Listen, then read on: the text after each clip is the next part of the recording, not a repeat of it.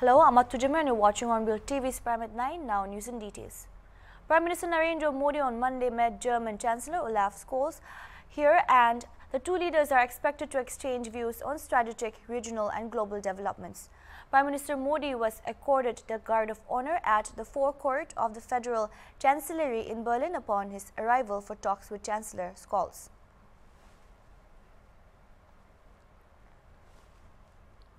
Modi and Olaf will co-chair the 6th India-Germany intergovernmental consultations. From Berlin, Modi will travel to Copenhagen on May 3, where he will have a bilateral meeting with Prime Minister Frederiksen, during which the two leaders would review the progress in India's unique green strategic partnership with Denmark as well as other aspects of bilateral relations. He will also participate in the India-Denmark Business Roundtable as well as interact with the Indian community in Denmark. Apart from the bilateral engagements with Denmark, Modi will also take part in the 2nd India-Nordic Summit along with Prime Ministers of Denmark, Iceland, Finland, Sweden and Norway, where they will take stock of cooperation since the first India-Nordic Summit in 2018.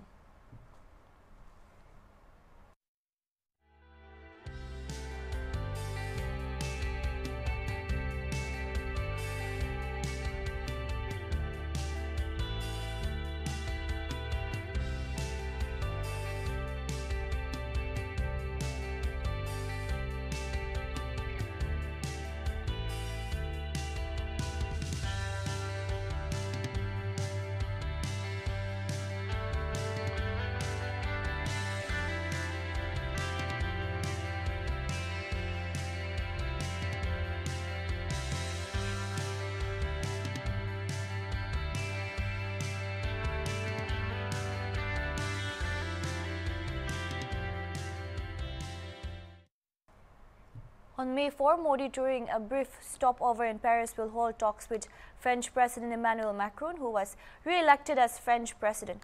Government sources have said that in his first visit abroad this year, Prime Minister Modi will have their trips to as many countries, where he will be spending around 65 hours.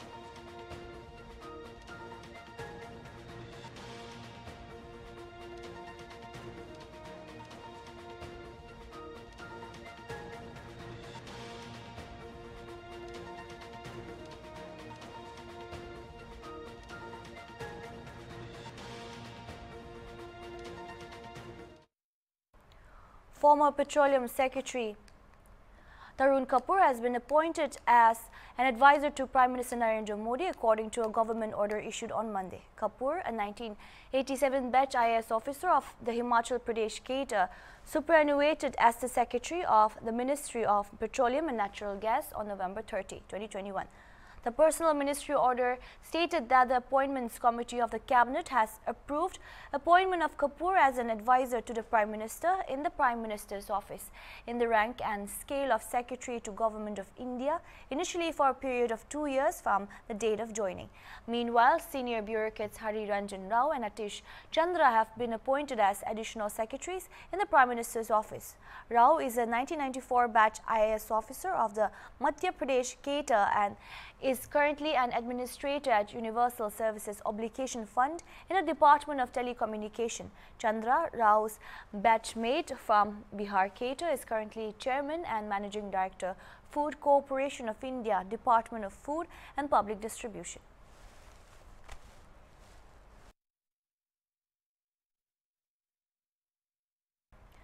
No one can be forced to take the vaccine, the Supreme Court said today in a landmark decision on India's COVID vaccine policy. However, the certain limitations on individuals' rights could be imposed in the interest of community health. The court also directed the central government to publish reports on the adverse effects of vaccination. The court asserted that bearing COVID-appropriate behavior, it suggests no curbs on unvaccinated individuals in the access to public places, services and resources if cases are low. Restrictions imposed on individuals through vaccine mandates cannot be called to be proportionate, the court said, a reference to many states making it essential for people to get the COVID shot to access public places. Till infection numbers are low, we suggest that no restriction is imposed on individuals on access to public places, services and resources. Recall the same if already done, the Supreme Court ordered. Supreme Court Justices Ellen Rao and B.R. Gavi added that their directives did not extend to COVID-appropriate behavior but was limited to vaccines in the rapidly evolving situation. In a media briefing at the Congress headquarters in New Delhi, Gujarat MLA Jignesh Mevani said his arrest by the Assam police over a purported tweet against Prime Minister Narendra Modi showed the Bharatiya Janata Party's intentions and priority amid other serious issues. He demanded the centre takes back cases filed against the members of the minority community in Vadgam and during the Una movement. He threatened to go on a Gujarat Band on June 1st if demands are not fulfilled by Gujarat chapter of Indian National Congress. यही demand है कि जो drugs पकड़ा जा रहा है ना, मैं गुजरात की युवा पीढ़ी को बर्बाद नहीं होने देंगे। मैं इंडिविजुअली और बतौर कांग्रेस पार्टी सड़क पे उतरेंगे। ऊना के आंदोलन के वक्त में, मेरे केस वापस लेने की बात नहीं कर रहा हूं, ऊना के आंदोलन के वक्त जो मुकदमे दर्ज हुए, मेरे विधानसभा क्षेत्र वडगाम में माइनॉरिटी समुदाय के साथियों को प्रोटेस्ट करने पर जो जेल में डाला, वो सारे केस आप वापस लीजिए। ये मेरी डिमांड है। डिमांड है कि 22 एग्जाम का पेपर लीक हुआ, उसमें एसआईटी का गठन हो, उसकी जांच हो। यदि ये नहीं होगा तो 1 जून पे सड़क पे उतरेंगे। मोदी साहब और गुजरात की भाजपा सरकार अपना डंडा रेडी करे, हम अपना सीना रेडी करके बैठे। Munlumo Kikon, National Spokesperson PJP and Advisor IT and Communication Science and Technology, New and Renewable Energy inaugurated Idiban Memorial Tower at Mupongtuket village, some 20 kilometers away from Mukokchung town. The advisor was accompanied by Rajya Sabha MP S. Pangyong Konyak and other dignitaries.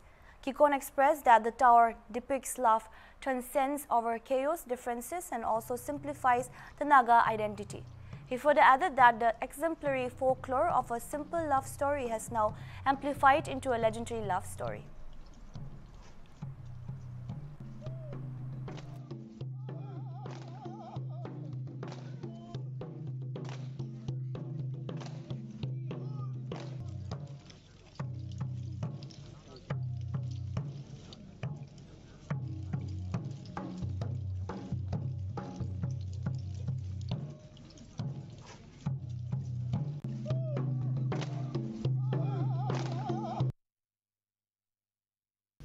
Now, this is a very significant event in our village, so you have to come. I readily agree, because for me it is an honor. I am so privileged. It is, in fact, today Amba was telling me that it is time now. And this is also a brilliant thought. He was telling me in the morning over the phone that it is time now for us to look outwards. Let us not just look within our own surroundings, our own corner, our own, people. Let us reach out. And this is an outreach because the story of Itiben may be your story, maybe the story of your village. But now it has become the folklore of not just the Ao community, but the entire Nagas. It is a beautiful story. This story is told everywhere. And I think this story is relevant even today. Because like I said, the foundation of this story is that it was about a tale of love.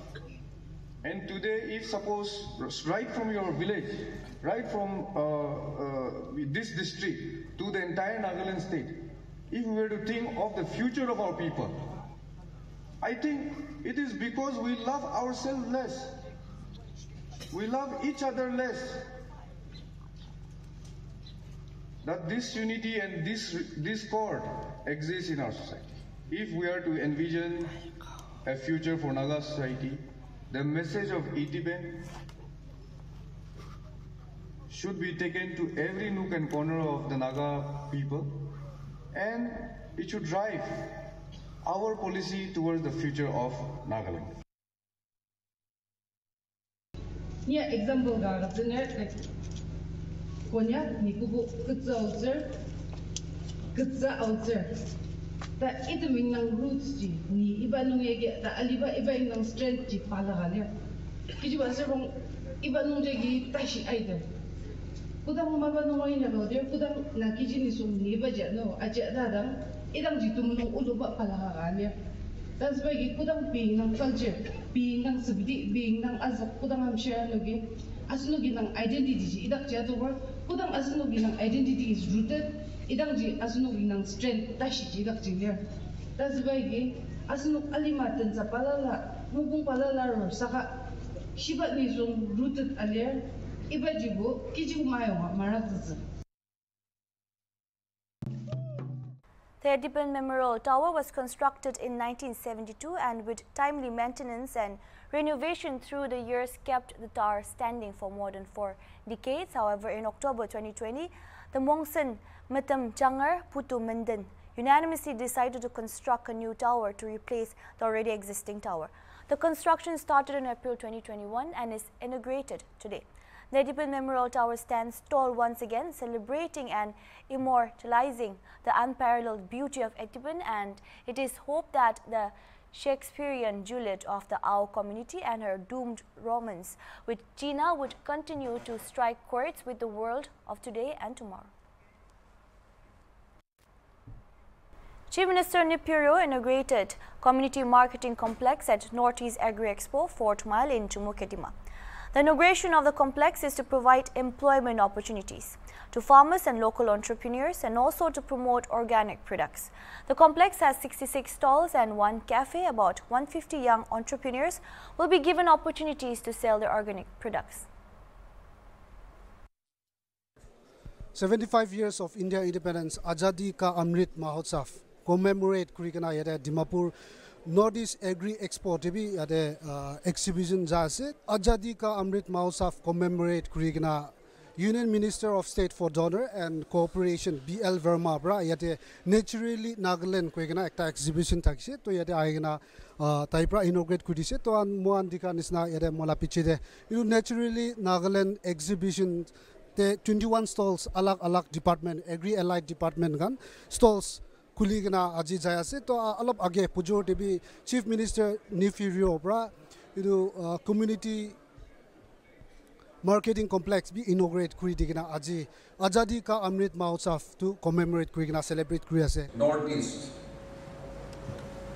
Our land are so fertile and we should take advantage. Our potential lies in agri and allied. And therefore, Nagaland theme, which you had coined, monetizing agri, horti, and organic potential of Northeast through value chain development, is very appropriate for us. Like any other Northeastern states, our land are fertile, and the Mother Earth sustains us. More than 70% of the people are farmers. So they engage in their agri and allied activities. And not only normal, producing rice or other vegetables. We also are producing some exotic fruits like dragon fruits, kiwi, avocado, persimmon, as mentioned, your pineapple, different spices, and citrus. So, for table purposes, we have more than enough. But we don't have enough quantity for commercial purposes. That's where we are facing probably a little bit. So everybody should become farmers. We should not wait only for white collar job. The educated, unemployed people. You should grab the opportunity. Langas, fortunately, there is no landless persons. And therefore, any land, at any altitude, what is suitable to your land, you should identify and grow. The different altitudes, and today the department has a soil test in all the blocks. And therefore, if you want your soil condition, what can grow better? I think you can only contact. And the educated unemployed, led by the agri and allied graduate and diploma holders, so that you will be more aggressive, and you should become progressive farmers. And everybody, farmers, they should work so that we produce sufficiently so that buyers will come from outside. Today, fortunately, our tea is being sold at very good grading. Our coffees are being exported to South Africa and also to Europe and London. So there is huge demand. We have to produce. Otherwise, if we produce only small quantity, it will not be viable. In this, we need Government of India, particularly on Prime Minister, PM Divine schemes. We need to build agri-horti link roads because our land terrains are not good. The distance are not, see, this area is plain. The rest, 90% is hills. But all the areas are cultivable. And therefore, educated persons, you should pursue and become progressive farmers. And those who cannot, the entrepreneurs, they should work, get trained, and do the marketing. As part of the Azadi Ka Amrit Mahotsav, Union Minister of State for Donor and Cooperation B.L. Verma also inaugurated Naturally Nagaland exhibition. Bharat Ratna पूर्व प्रधानमंत्री अटल बिहारी वाजपेयी, जिन्होंने north east के development के बारे में सोचा और north east के लिए अलग मंत्रालय बनाने का काम किया, और उनके अधूरे सपने को 2014 में इस देश के माननीय प्रधानमंत्री माननीय मोदी जी, जिन्होंने अटल जी के सपने को साकार करने के लिए नॉर्थ ईस्ट के डेवलपमेंट के लिए इस प्रकार का विजन तैयार किया, उसे इम्प्लीमेंट किया, तब मैं कह सकता हूं कि माननीय प्रधानमंत्री मोदी जी इसको नॉर्थ ईस्ट या पूर्वोत्तर राज्य नहीं कहते हैं, इसको देश का अष्टलक्ष्मी कहते हैं। और इसलिए हम सब अगर वास्तु को देखते होंगे, चाहे वो किसी का प्रतिष्ठान हो, व्यापारिक कोई आवास हो, जिसका वास्तु अच्छा होता है वो समृद्ध और संपन्न होता है, और वास्तु में जिसका नॉर्थ ईस्ट अच्छा होता है, नॉर्थ ईस्ट जिसका मजबूत है, वो निश्चित रूप से समृद्ध होगा, संपन्न। तो माननीय प्रधानमंत्री मोदी जी ने इसको अष्टलक्ष्मी कहकर कि नॉर्थ ईस्ट हमारा मजबूत होगा तो ये अष्टलक्ष्मी के रूप में पूरे देश को समृद्ध और संपन्न बनाने का काम ये नॉर्थ ईस्ट करने वाला है। लेकिन सब प्रचार प्रसार कौन करे? हम मिलकर के करेंगे।